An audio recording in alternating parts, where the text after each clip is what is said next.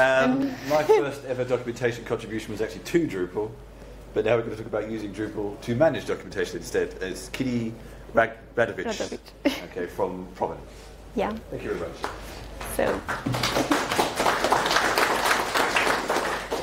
So hi everyone.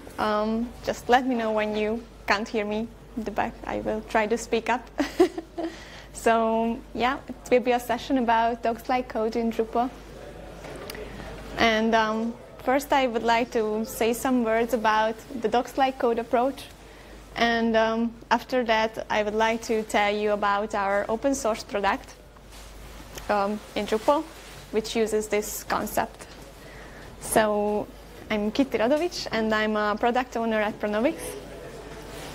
And I'm working on developer portals mostly, and I'm the product owner of this open source tool that I'm going to talk about.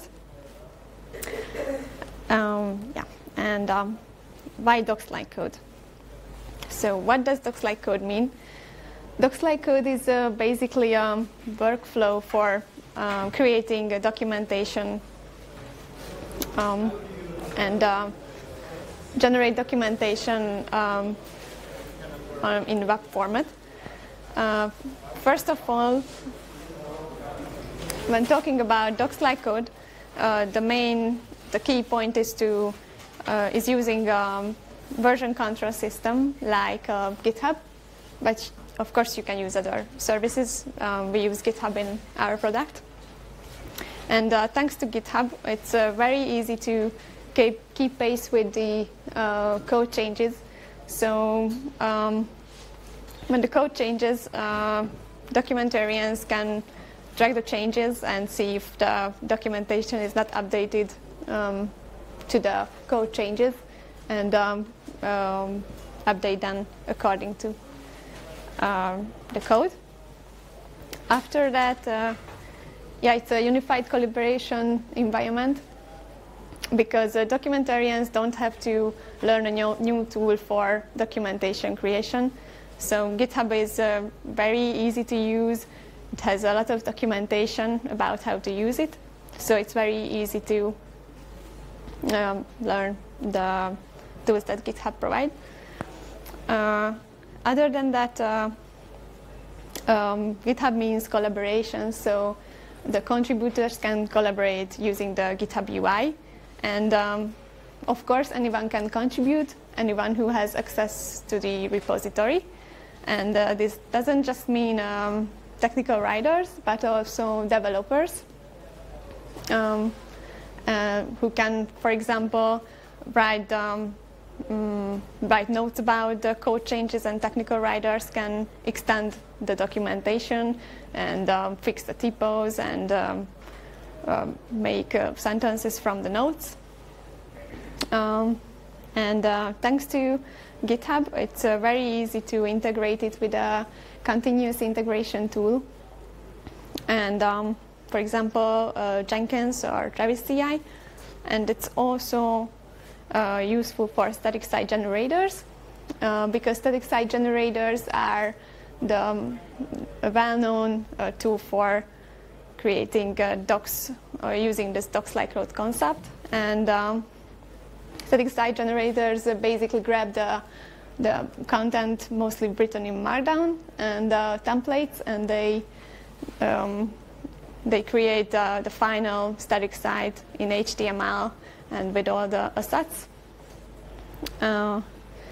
Yes, and these continuous integration tools can trigger the generation of documentation.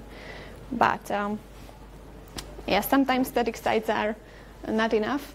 So with CMSs, we can substitute the role of static site generators.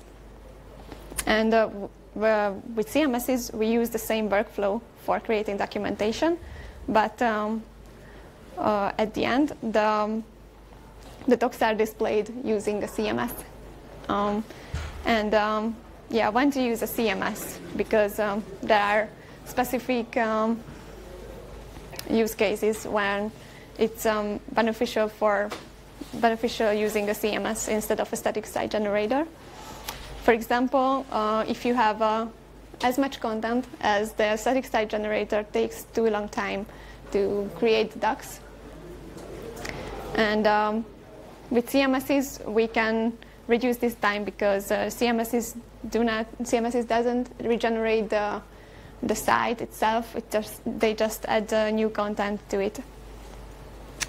Other than that, it's also useful when you don't need just docs, but you also need other content like landing pages or marketing or blog content. And CMSs have great tools for creating landing pages. For example, in Drupal, we use the paragraphs module for landing page creation, and it's very easy to use. And for example, content writers can create landing pages without writing actual HTML. And it's also useful if you need search, because static site generators usually have a simple keyword search, but as they don't have a database behind the static site, they cannot provide advanced search functionalities. So with the CMS, you can also have an advanced keyword search, and you can also use faceted search for filtering tags categories. Next one is role-based access control. This basically means that you don't have to create separate pages for each audience. So, for example, you can have all the docs for private usage and for internal usage, and also for partners. And you can control the access to the content using the CMS role-based access control functionalities. You can also create a widget that can interact with the API itself. So if you are documenting an API and you are importing for example, with OpenAPI spec, you can also create a tool for trying out the APIs on the fly. And last one is about gamification. So gamification is for encouraging docs to be excellent, and not just to write docs because the documentarians need to write docs at the end, because developers won't understand the product without docs, so they need to provide something just before releasing a product. But with gamification, you can write docs from the beginning, and you can write, so you can encourage your developers and your documentarians to always improve the documentation. For example, this can include specific rating features. So if someone likes the docs and rates it as useful, so rates it somehow or marks it as useful, then you can evaluate your documentation and see which pages are useful and which pages have to be improved. Okay, so now I would like to talk about the open source product we created in Drupal. So we already had something before meeting docs like code. The first version had a UI for adding the Markdown content to the documentation.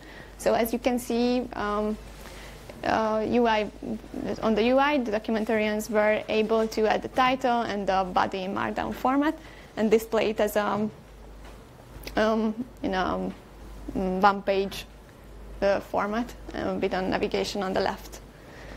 And we also wanted to integrate with the OpenAPI spec. And in the first version, we had a file uploader on the UI. And content editors could also add additional tags and the version to it.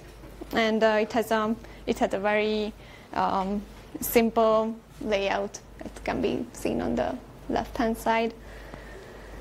But after adapting docs like code, we created step-by-step form for importing docs at the same time.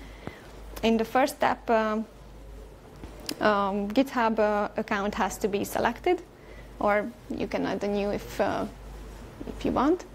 The second step is choosing the repository. You can either add public repository or choose a private one based on the account you selected. The third step is about choosing the files to import. On the top, there's import title can be specified, and then you can choose the content to import from the repository. As you can see, there are Markdown and then the assets imported into the Markdown content. But you can also see that there's a JSON file which is in OpenAPI spec, so you can import all your docs at the same time, basically. After choosing the files, there are some configurations that can be made to the import. For example, as Markdown files have the same extension, we created a plugin-based Markdown format selector where you can choose which Markdown format you use in your docs. And it can be also extended by other formats.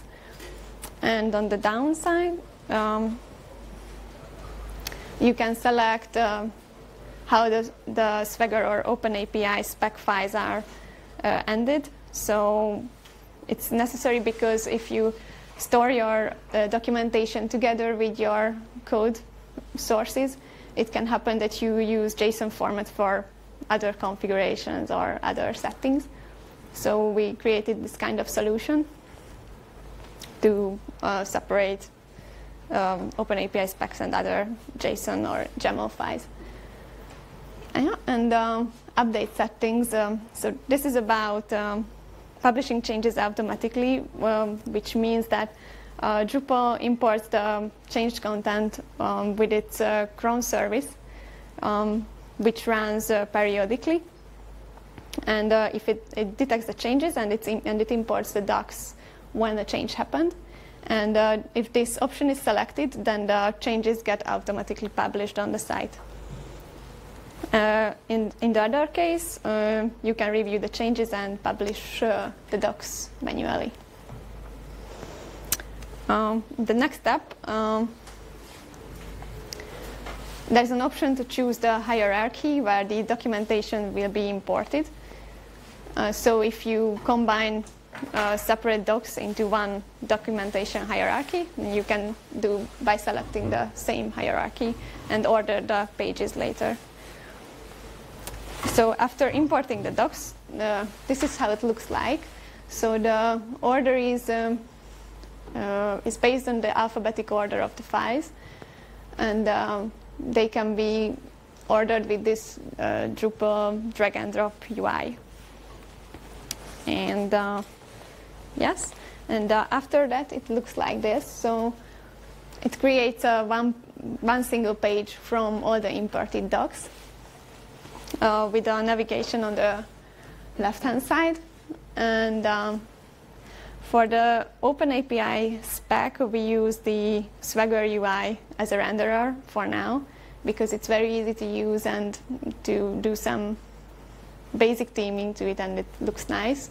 But we would like to create more advanced Drupal-based, an entity-based OpenAPI specification, which splits up the OpenAPI specification into different entities and defines the relationships to each other, and render the documentation with this entity-based system.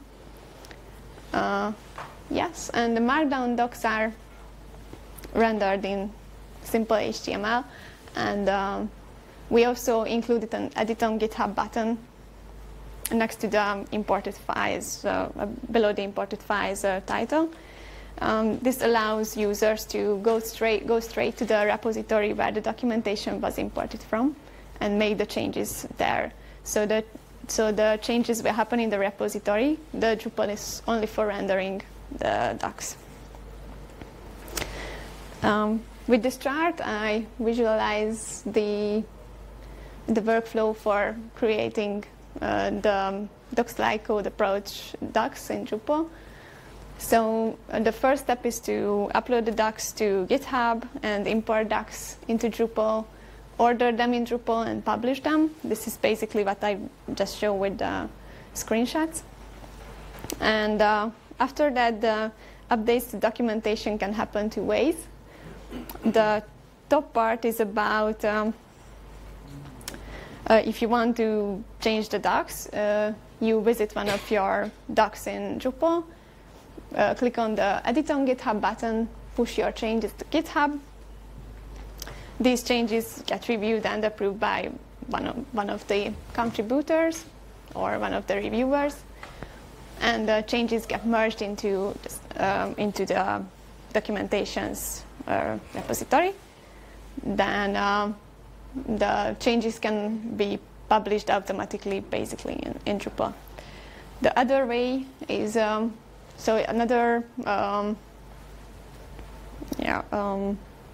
way to update the docs is when another user finds an error or some typo in the docs and visits the documentation,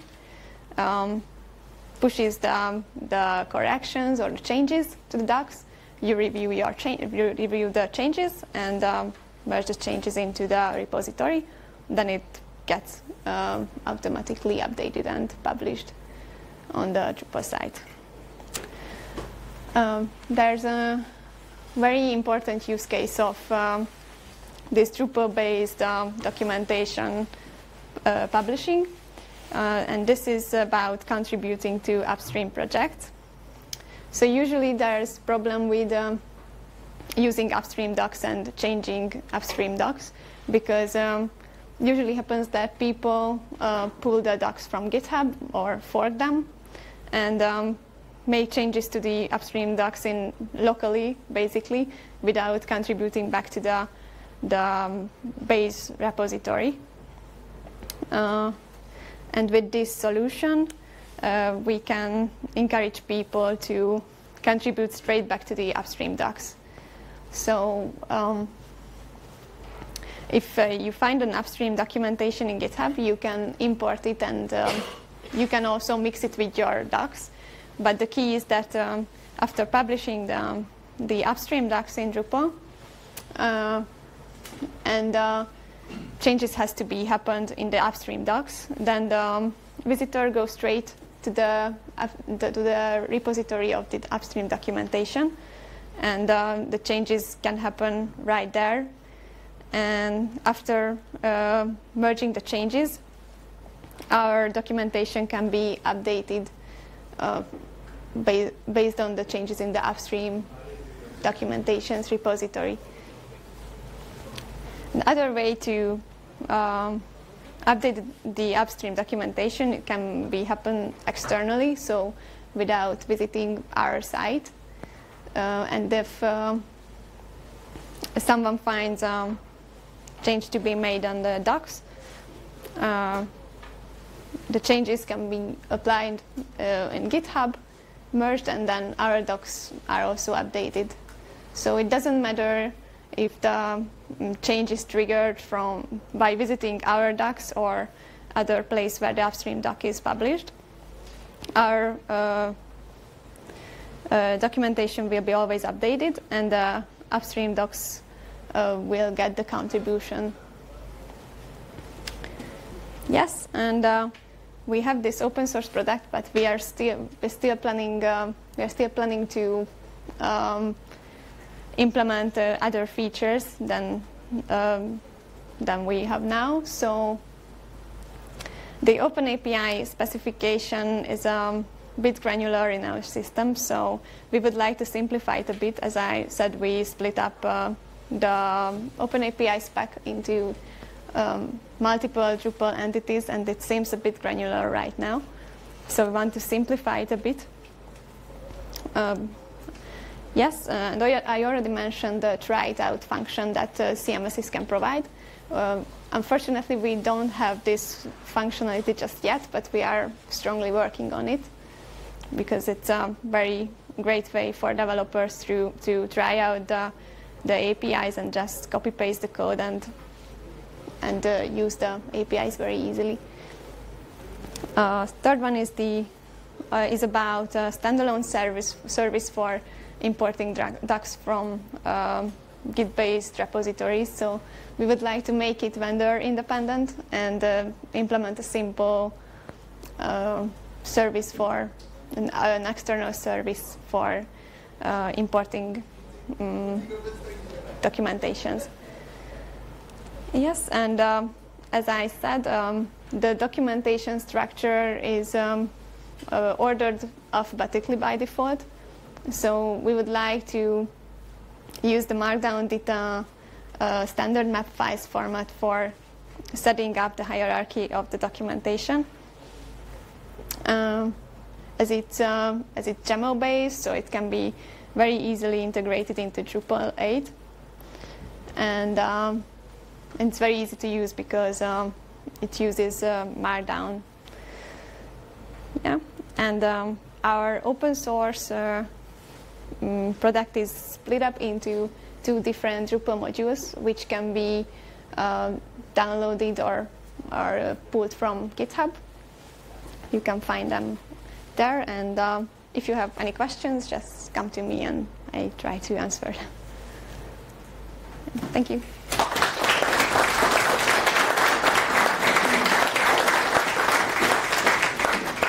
So we actually have some time for questions. So, yeah, if anyone has any, then please go. Do you have plans to support OpenAPI 3.0 spec? Sorry? OpenAPI 3.0 spec. It's currently supporting version 2.0 of OpenAPI specification, right? Yes. So do you have plans to include the OpenAPI 3.0 spec? Yeah, we are planning that, but we haven't finished the 2.0 version so far, but yes, we are planning. And also regarding the generation of code snippets using YAML files and all. So because on lots of developer portal we see code snippets regarding the APIs, right? Yeah. So do you have plans to include those code Yes, snippets? and we are also planning to import code snippets right from the repositories and code sources, basically. You consider other formats like ASCII-Doc? Yes, so when we started our product, we were thinking a lot about which format to support, and we chose OpenAPI because it's a very commonly used format. But yes, we are prepared for the extension, so yeah, later we may support other formats as well. It's exclusively Markdown. For the documentation, yes, it's Markdown. But it's a plugin-based importer, so basically any format can be imported. Yes? When you talk about upstream documentation and downstream, the downstream one, do you have changes that you want to maintain, like a slight difference in documentation set? And if so, how do you deal with, you must just have to deal with merge conflicts sometimes. When importing upstream docs, you just pull the documentations and you don't change it locally. So there shouldn't happen any conflicts. So when you talk about upstream and downstream, they should be identical, ideally. So they are totally, so downstream and upstream are not connected technically. They are just displayed in the same documentation page. But the contents are identical? So the downstream is not the way, so it's not forked, basically. Just downstream means that you display the content in your site. So there's no merge? No.